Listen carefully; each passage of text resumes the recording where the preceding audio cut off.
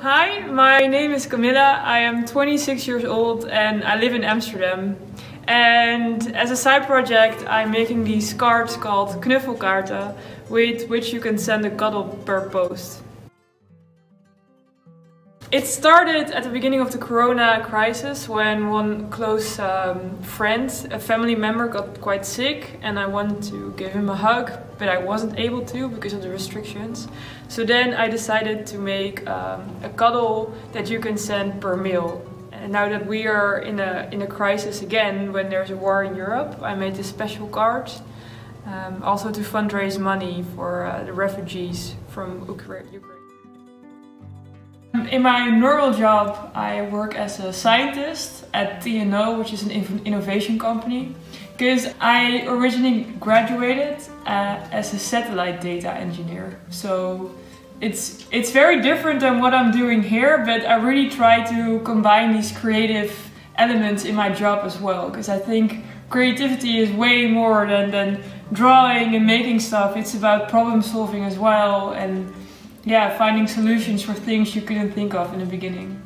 I like, because when I work normally in my job as a scientist, I do a lot of work behind the computer, I'm using my brains a lot, but sometimes I really do miss using my hands and drawing and creating stuff.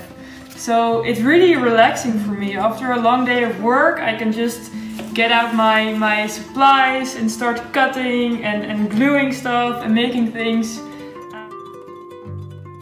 I try to make the set of cards as diverse as possible, so that a lot of people identify themselves with the cuddler they are sending. This is Jonah. He was one of the first ones I made, actually, especially also for the rainbow community. So you can see where the inspiration for this card came from. It's actually also from an Amsterdam brand, King Louis.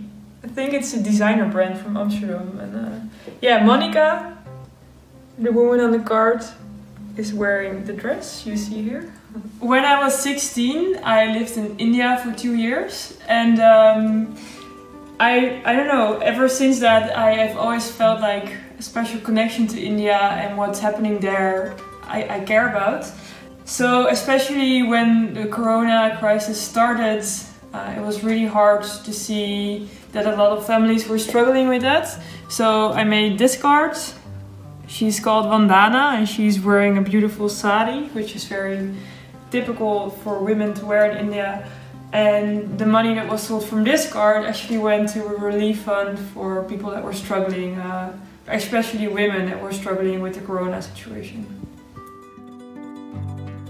I was born, I think, 20 kilometers from here, so quite nearby. It always surprises me how green Amsterdam is as a city. You don't feel like it's a big city where you bike through it. It feels relatively small, there's lots of green, water, trees, and I really enjoy that.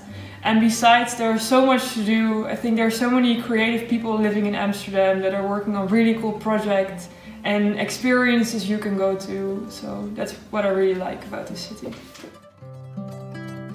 This is the latest card I made. I actually made it last week, and this is the first print on paper. It was a trial print. And it's a card that is especially made for the situation in Ukraine. So every card that is sold with this lovely pear on it actually goes to Giro 555, which is a fund that helps those who had to flee from Ukraine, or for those who actually had to stay behind and live in a war.